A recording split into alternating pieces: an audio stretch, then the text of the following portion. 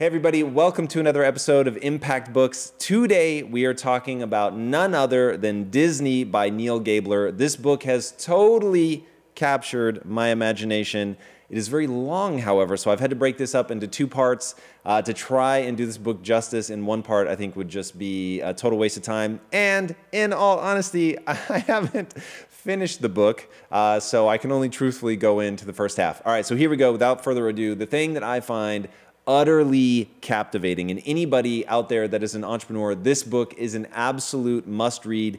And the reason is to see a tale where a guy goes from small town kid, nobody knows who you are, you're living in nowhere, middle America, to becoming one of the most famous and well-recognized people, truly having a massive impact on all of certainly American culture, and I think that his reach was far wider than that. To see it happen, to watch him go from dreaming small, quite frankly, to then dreaming a little bit bigger, to not knowing anything about business, to being very good at business, to having huge dreams and really executing at the absolute highest level, and to have built an empire that has lasted long, decades and decades and decades past his death, is just absolutely incredible. And I think for all of you, you're going to see a lot of yourselves in him, to see somebody that didn't really start out as the person that anybody would put their finger on and say, this guy is going to go on to do something. And I know certainly I see myself in that, and was just incredibly, incredibly inspired to hear this tale of transformation. And Neal Gabler does an incredible job of really capturing that emotional journey. I think he does a good job of not painting him as some perfect character. I think he does a really good job of being even-handed and walking you through the journey that he went on. And this really is such a powerful journey. And one of the things that I love about biographies is when they get the scope right, when they don't go into too much detail, because some of them definitely do, but they give you the context of their life and they start early enough that you can really understand the person that they become. That's incredible. And you guys know me. My obsession is going from a fixed mindset to a growth mindset, and all of the personality traits and things that go along with that. And you see that journey in spades with Walt Disney.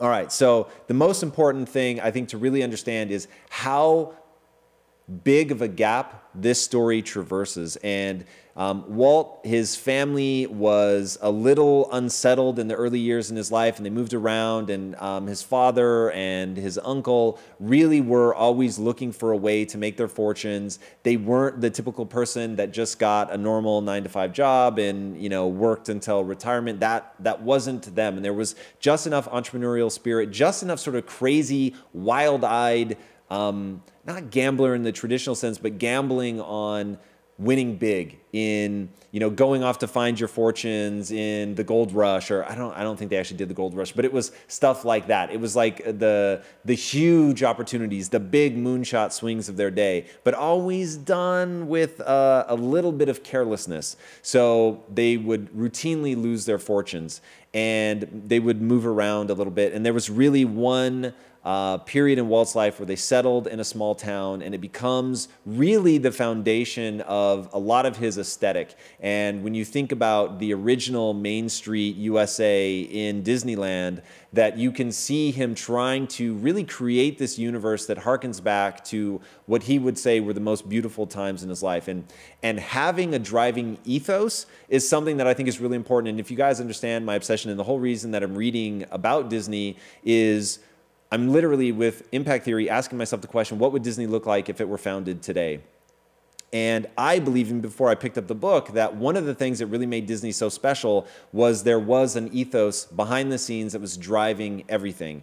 And he had a vision of what the world should be, the way that people should act, and he just adhered to that and tried to create this universe, both in the stories that he was telling, in the way that his characters were, and then on through the theme parks and what the brand Disney stood for and why it was always family friendly.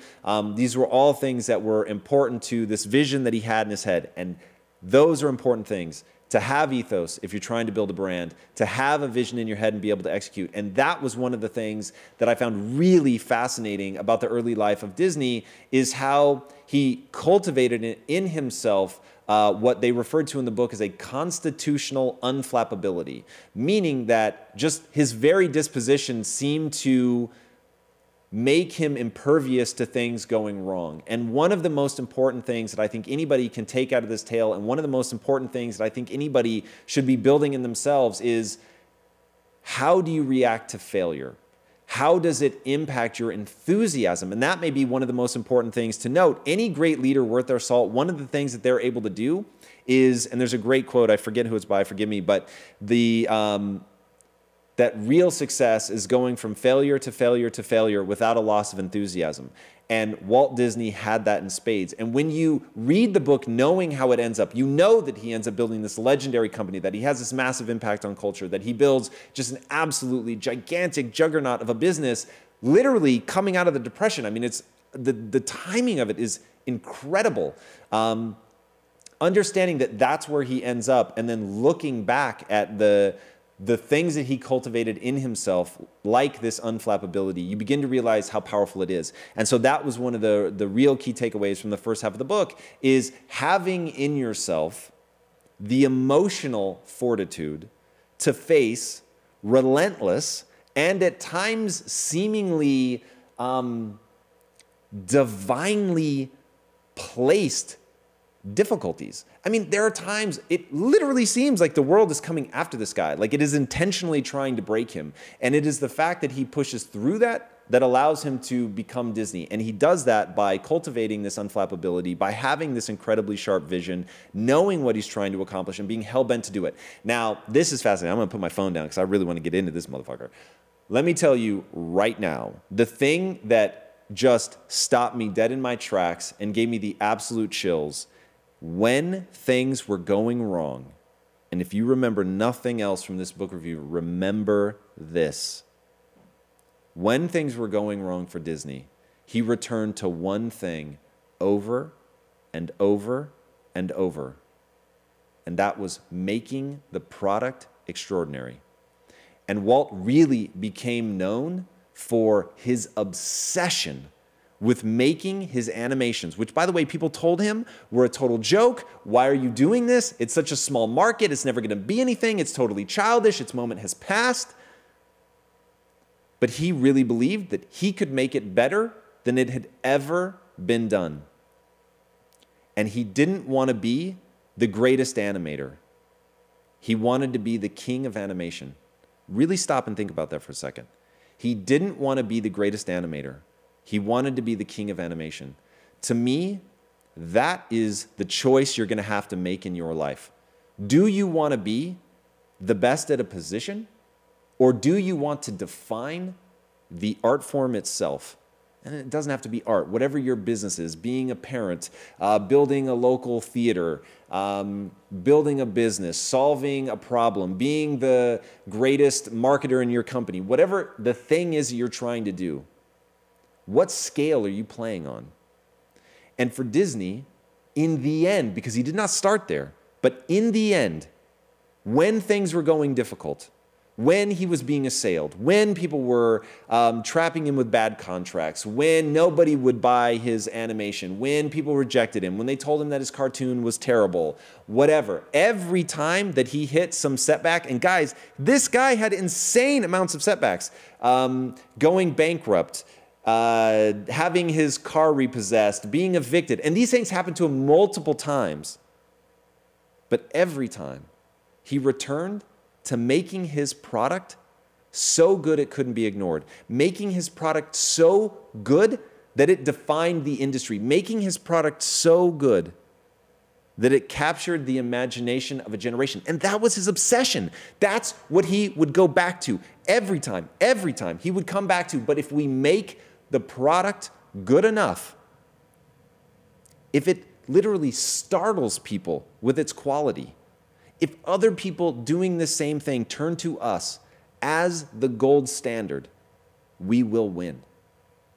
And he just kept betting on himself and betting on himself and betting on himself. And despite making countless mistakes, including pissing off his staff so much that they betrayed him, that he let business harden him too much, and that he goes from being sort of this doe-eyed youth to being just this hard-as-nails guy that was pissing everybody off, and then he had to retrograde when his staff betrayed him, and he had to find a way to not let that happen again, but still hold everyone to a standard of excellence, sometimes making them reanimate things like 9 times. It's not a made-up number. That was a number in the book. He would make them reanimate something 9 times.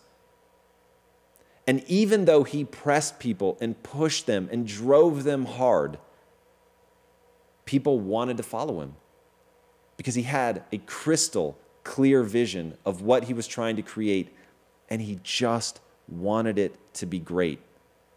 And one of his longtime animators said, once you understand, Walt doesn't care about making money. That's not what he's doing. Once you understand, he does not care about making money. He wants to make something that he's proud of, and he wants to have fun doing it. I just got the chills.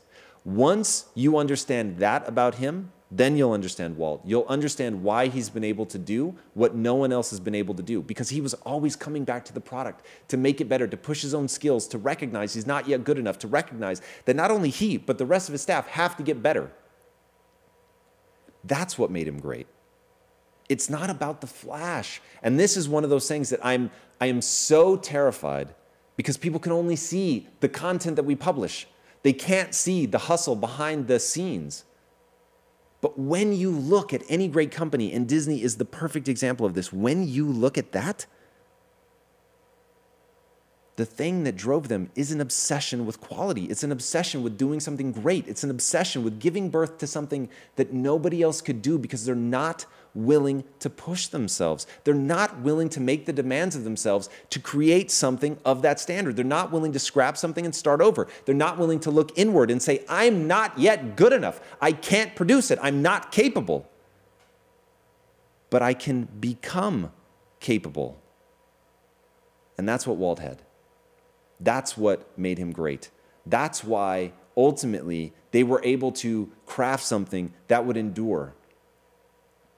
And one other thing, Walt understood he was good at some things and not good at others. And so he partnered with his brother. And his brother understood Walt's the visionary. Walt is the guy that's pushing the animation forward. And my job is to take care of the operations. My job is to create that space for him. And that dynamic has been repeated so many times in film, certainly, but in business in general. And literally, I'm thinking of my wife and how we have to divide roles. And we don't try to do the same things. We split the universe, and we do what we're good at, and we find ways to tap into what we love. And doing that, finding somebody that complements your skill set, finding somebody that doesn't want to fight you for what you're doing, but they want to do something else, that they want to contribute in a massive and meaningful way, that's how you begin to scale this. And I don't think Roy Disney's contributions could ever be overestimated.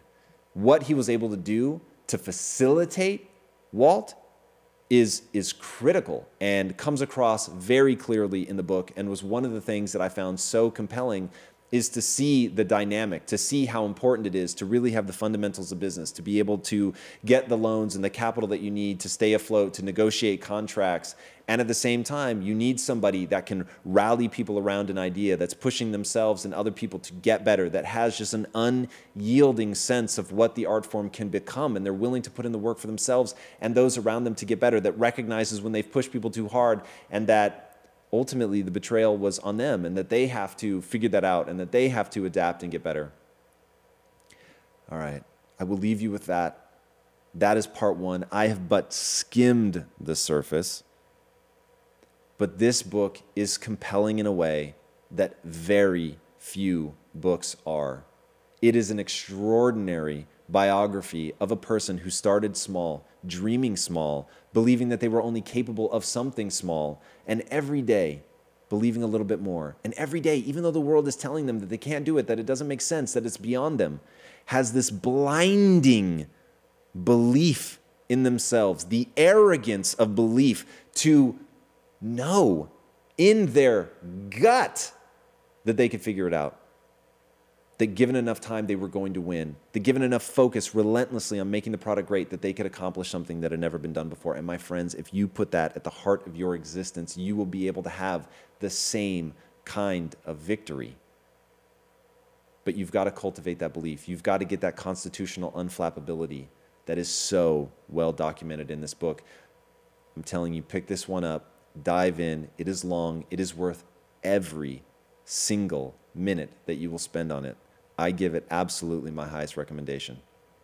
All right, this is weekly content, my friends. So if you haven't already, be sure to subscribe and be sure to be picking up these books. And until next time, my friends, be legendary. Take care.